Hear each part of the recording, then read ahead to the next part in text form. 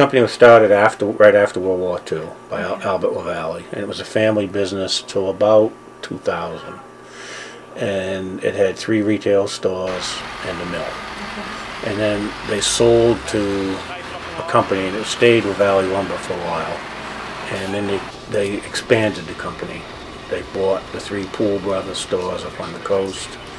They bought some stores in Massachusetts, and they changed the name to, and they opened a store in Wyndham, and they changed it to United Ventures. Okay. And then several years ago, when the economy turned bad and the retail business went bad, the company went through bankruptcy. So the only thing left in operation was the sawmill. The Brochus came along and decided they wanted to invest in it, so they worked out a deal with the owners, purchased just the mill facility. And in November of 2012, we laid off everybody for 1 day, break, then they took over the ownership, and we rehired people and started up again.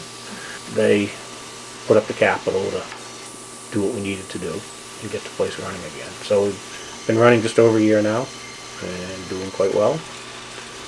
They've put in quite a bit of new equipment, and they have quite a bit more scheduled.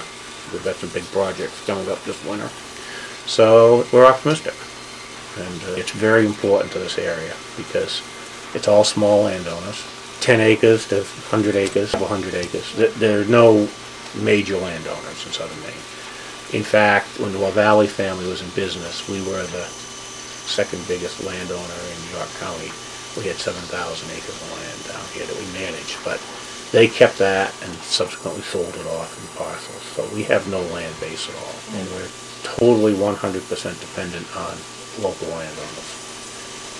They need this market for their logs, and if they don't have a good market, it's very difficult for them to justify managing their lands.